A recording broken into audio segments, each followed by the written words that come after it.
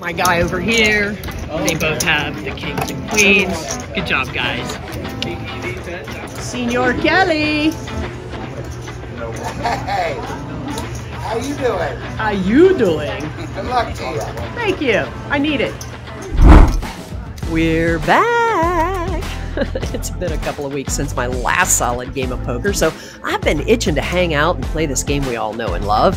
So I decided to make my way back to Steubenville, about 45 minutes west of Pittsburgh and across the state line in Ohio, and hang out with some of my new friends at the Viking Social Club.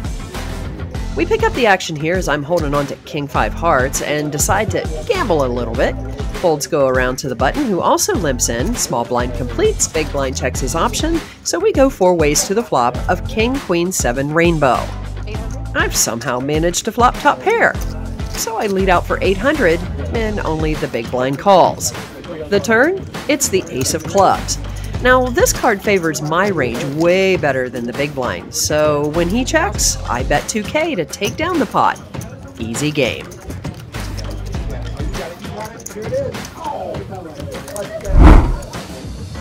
A couple more hands go by, and I look down at King Jack offsuit in middle position. Our under the gun player had already limped in for 4, so I try and thin the herd and bump up the price of poker to 1,600. Small blind calls, everyone folds, we go heads up to a flop of Ace King 5 all clubs.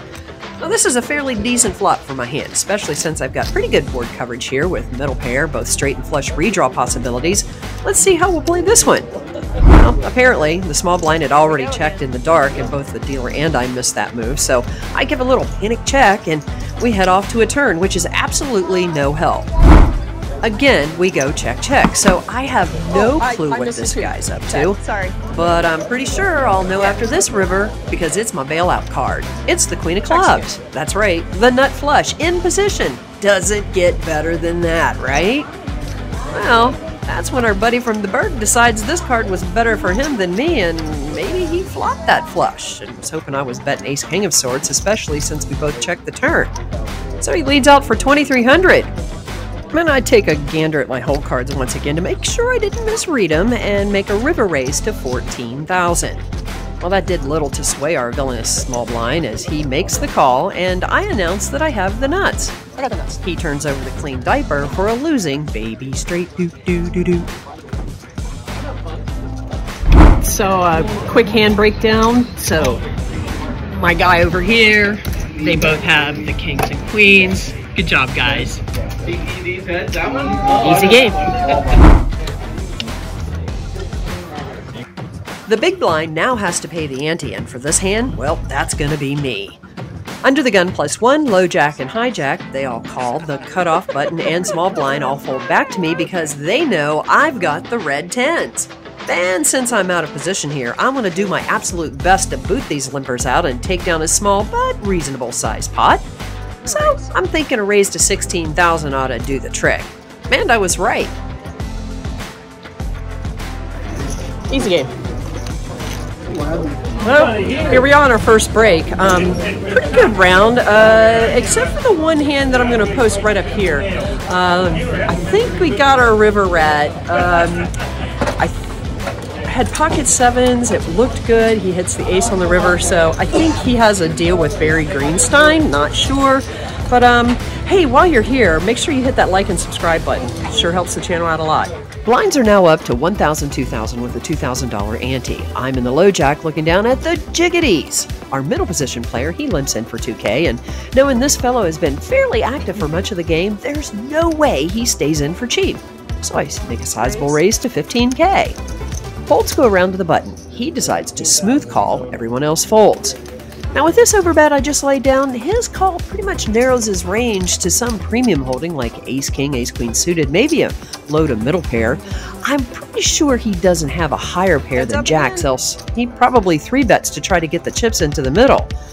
Still, he is in position, so anything is possible. We go heads up to a flop of 4-4-10, couple of clubs. I gotta say, oh thank God, no ace. So I lead out for 22K and our button snap folds. I gladly show my hand and announce easy game. A few more hands are played at this level.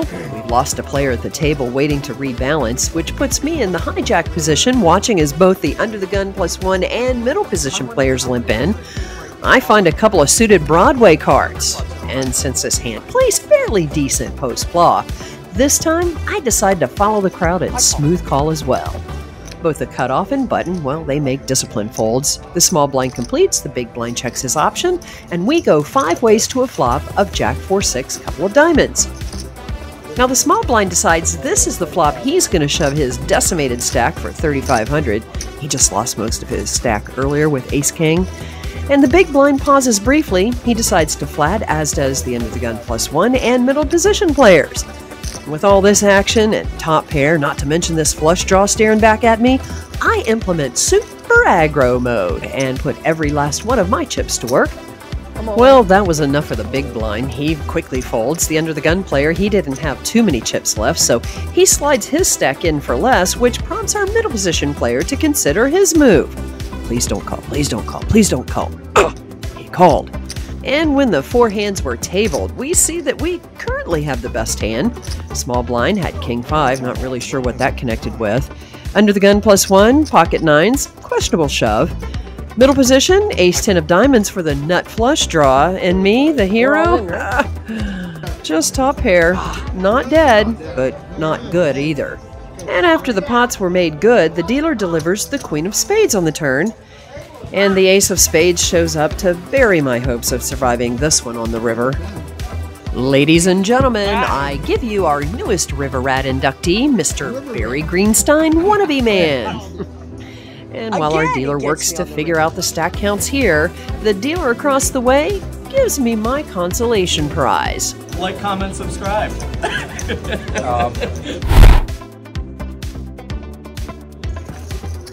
Then after that beat, I work to rebuild my stack for a bit and find myself in the big blind holding on to a pretty decent hand. It's the Ace-Queen offsuit. Folds go around to the hijack player. He decides it's time to bring on inflation to the game and tosses out 20K in chips, which gave our cutoff a solid reason to call. And then our button, who'd not played a single hand in nearly an hour, fires his remaining 55,000 into the middle. I have to tell you, what I'm about to do may appear to be questionable, but in-game it seemed like the correct move, as I was certain Ace-Queen offsuit was no good here. I make a somewhat questionable fold, and the original raiser puts all his chips in the middle, roughly 95,000. This gives our cutoff a moment of pause, then he reluctantly folds as well. And when the hands are tabled, our hijack player shows pocket 10s. Our button, well, he's shoved with Queen 7 of hearts. And here's the actual run out. You know, the river rat. You know,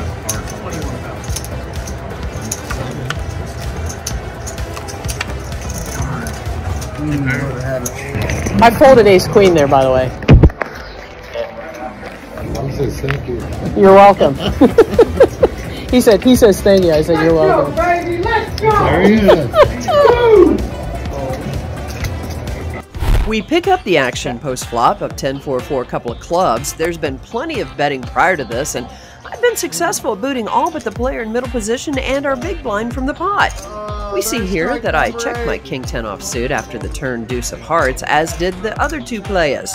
And while the rest of the table seems more excited about the pitching during the Pirates game, the river comes an inconsequential 5 of diamonds. So I toss out another 10K, but this time, our villain river raises to 55,000. And that certainly solidifies he likes those sailboats in the middle. 50 cents worth of free advice here?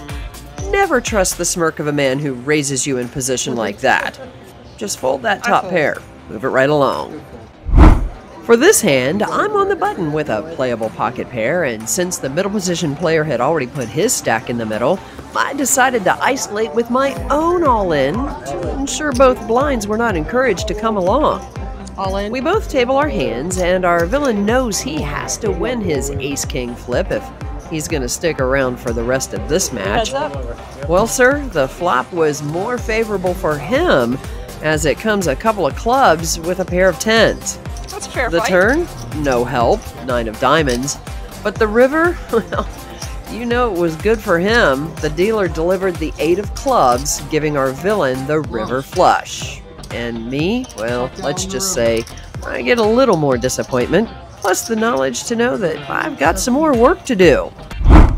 You know, it's always fun to have a superfan seated at your table, like Joe from New Martinsville, West Virginia. We caught up with him earlier. This is what he had to say. So I'm here with Joe, Joe. Where are you from? New Martinsville. Martinsville. So I heard a little birdie tell me you're a fan. I am a fan, yes. Oh yeah. So are you gonna try to be the river rat tonight?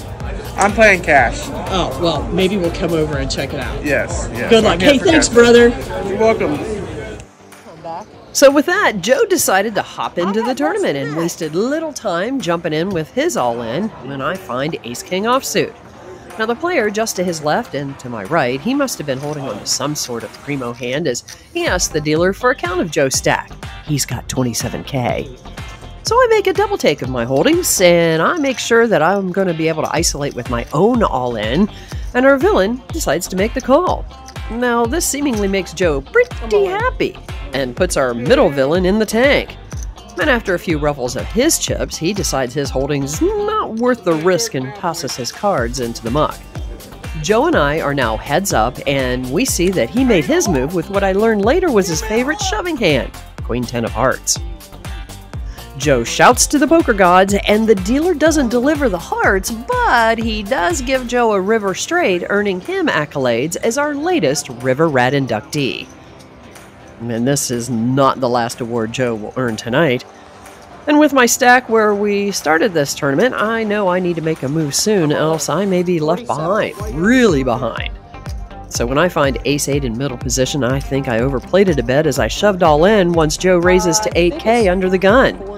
The button, who seemingly doesn't want to play anymore, he shoves for 85,000, which runs out the blinds and Joe. And when we table our hands, I now see why he overshoved. He's got the Cowboys, leaving me to hope the ace magnets will favor my hand. All right, guys. Good playing with y'all. No dice, we learned that another player had mucked his pocket fives, and we see this run out. So I make my exit and give a good luck tap to our new friend Joe. And it seems to have worked because 30 minutes later, we snap this picture of him collecting his final winnings on the night. Well, we may have found some run good early on, but in the end, it would be our new friend Joe who wins on the night. We'll just have to wait till next week as we make our way back to the reserve and try to grab our share of 40K in a day.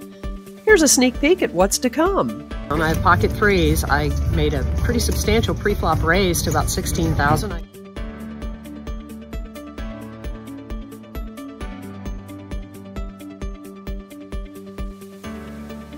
So come on back next Wednesday, 9 a.m. Eastern, 8 a.m. Central for even more poker shenanigans just like what you find over here.